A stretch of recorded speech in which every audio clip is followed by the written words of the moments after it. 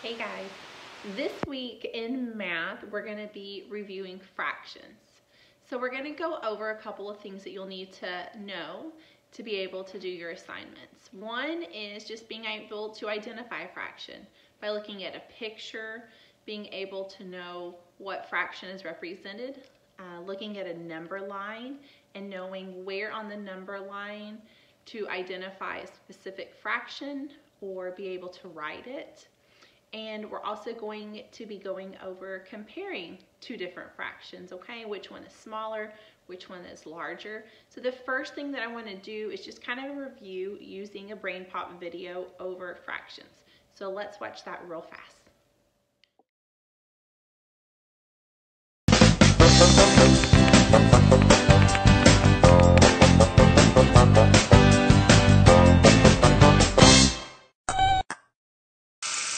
Wait, stop. You're supposed to share with the whole class. Moby, that's not fair. Everyone is supposed to get equal parts of the sandwich. What is a fraction? A fraction tells you the number of parts out of a whole.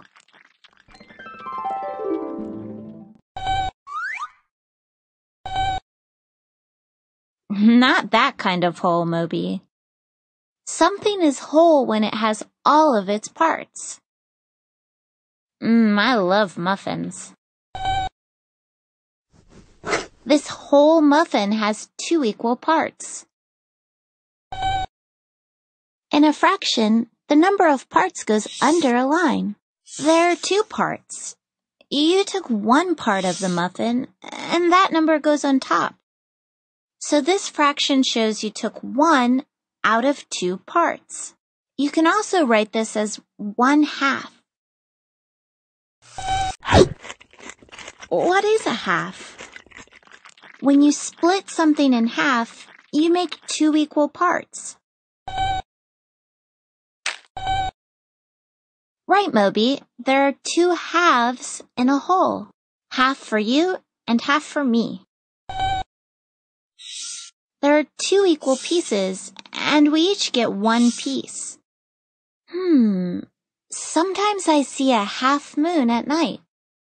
And everyone loves a half day of school. What is a third? We can share this cake between you, me, and Grandpop.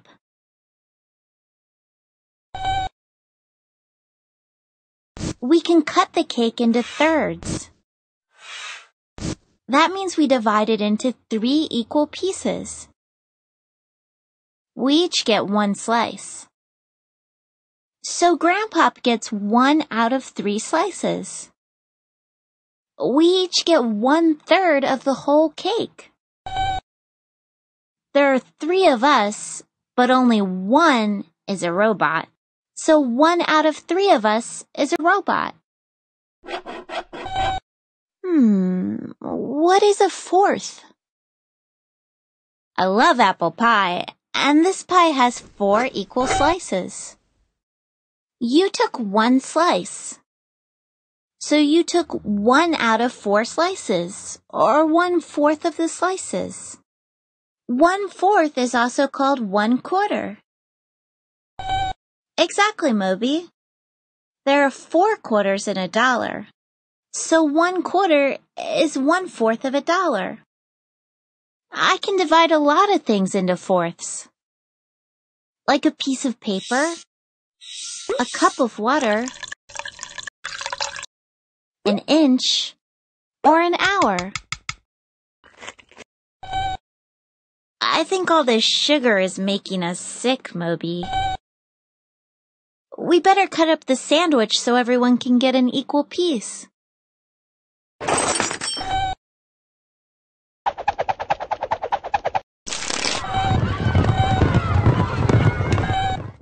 It's okay, Moby. I've got a slice saved right here. Wait, you're supposed to give me half. I guess you can keep mine. Alright, after watching that video, it's a good little reminder. We remember talking about fractions, right? One of the things that they did not talk about in that video was the difference between the top number and the bottom number. So with all fractions, we have a line. The top number is called our what? It's called our numerator. Good job. So the top number is our numerator. And what is the bottom number called? The bottom number is called our denominator. Remember our denominator. So he's down there on the bottom. So top number is our numerator. Bottom number is our denominator. Okay? One thing to remember is they talked about it in the video. Is the bottom number, your denominator is how many pieces there are all together. The denominator is how many tick marks there are all together on a number line. That is representing our whole. The numerator on top, that is representing our parts, okay? That is how many pieces are shaded in, how many pieces have been eaten, how many jumps you have made on a fraction strip on a number line, okay? We're gonna watch one more Brain Pop video to help us review about fractions, and then I'll come back and we'll talk a little bit more.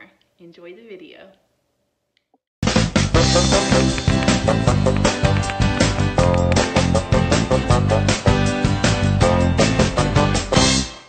This sandwich has 4 equal parts.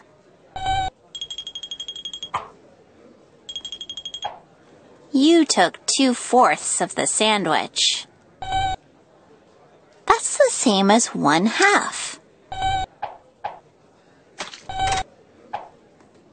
Equivalent fractions are equal to the same amount, but use different numbers.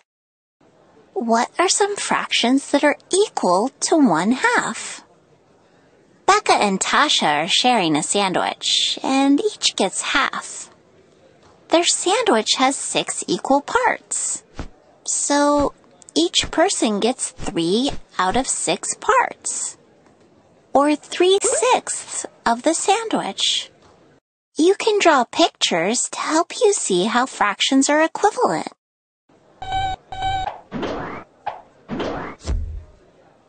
Mike and Brian are sharing a pizza. Their pizza has 8 equal slices. So each person gets 4 out of 8 slices, or 4/8 of the pizza. 4/8 is equal to 1/2. Moby.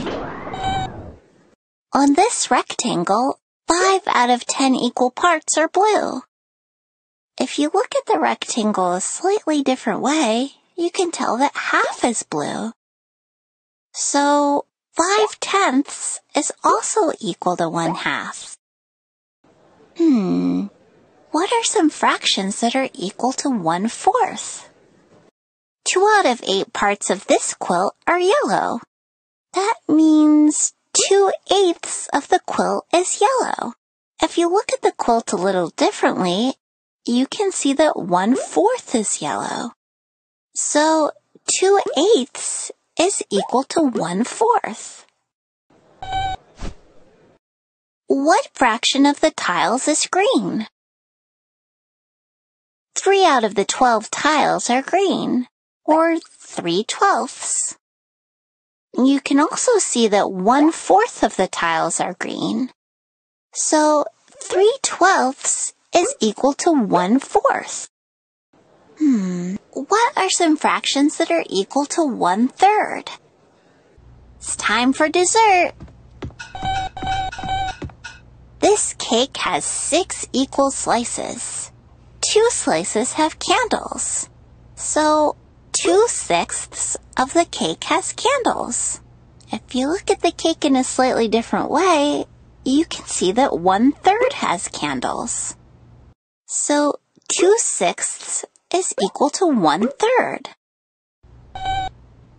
Did you eat the candles too?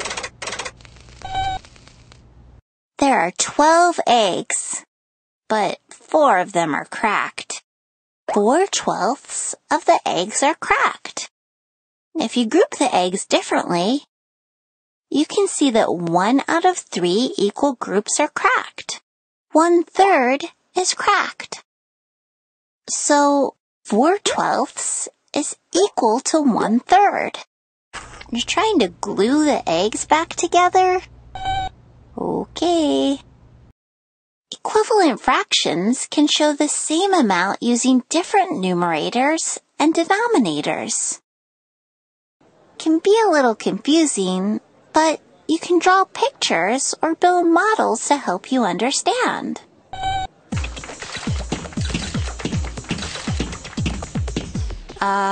Not that kind of model. Hey guys, don't you just love Annie and Moby? I love the way they explain things where I can understand it, and plus Moby, he's just so funny. So let's look at a couple things that they talked about in this video on comparing fractions. They said that you can draw pictures out, right? I think that's a great idea, is to use some visuals when you're trying to figure out if a fraction is equivalent or not. So let's look. I drew a couple of little fractions here, and I want us to name them. I want us to decide the numerator and denominator for each, okay? So for this first one, I'm gonna shade in this bottom piece, all right? We know that our bottom number, our denominator, is the whole. How many pieces are in this whole? And we have 1, 2, 3. We have 3 pieces in our whole. And our top number, our numerator, remember, is how many pieces are shaded. How many pieces did somebody eat? How many tick marks down is the fraction on a number line, okay? This is our part. And how many parts are shaded in? Just 1. So this that I drew represents 1/3. 1 piece is colored in out of a total of 3 pieces, okay? Now what if I wanted to take this other drawing that I did? I have pieces. It's gonna turn into a fraction, but how am I gonna make it match this one over here? Well, first let's find out what our denominator is.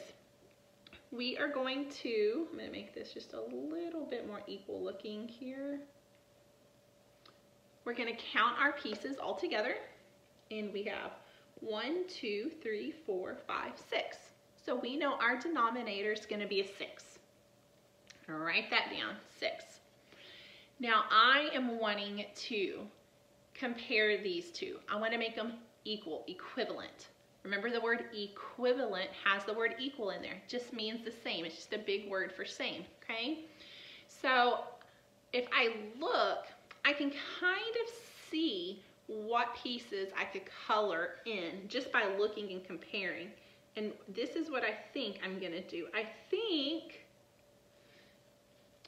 I'm gonna color in 2, okay? So we'll see. I don't know if I'm right yet or not because I have to check my work.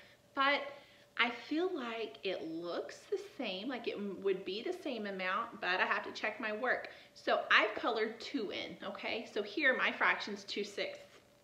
So I've colored 2 out of 6, all right?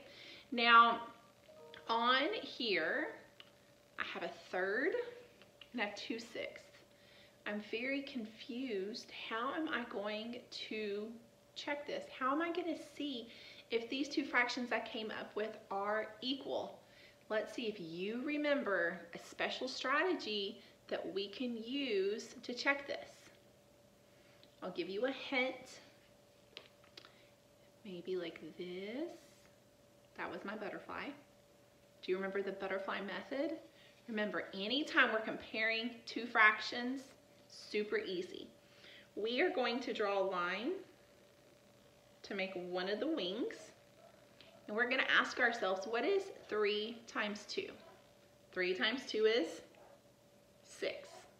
Now let's draw and make our other wing around that denominator in this numerator. What is 6 times 1? 6. Are my 2 answers the same? They sure are. So that means that I have an equivalent fraction.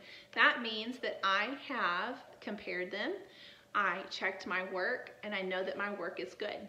Now, something else, guys, do not forget to use are your interactive journals. There's some good stuff in here, okay? Things that we've already done. So it talks about in detail how to compare fractions. We've done this, right? And in our journal also, we did practice ones. We compared them. These pages are in your journal. Also in your interactive journal, there are these 2 pages talking about equivalent fractions and showing what it looks like, some examples. And also in your journal, we made fraction strips, okay? So that's a really good visual for you to look and be able to say that, let's see what we have here. So that 2 halves equal a whole, right? You could look at this and say that 2/6 are the same as a third, okay? So these interactive journals, use them. These are so handy. This is why I sent those home with you, okay? So looking at being able to label fractions, comparing fractions, I have no doubt with the resources I've given you in the video and you using your interactive journal, you're gonna do great on this week's math assignment. If you have any questions though, you ask, okay? Have a great day.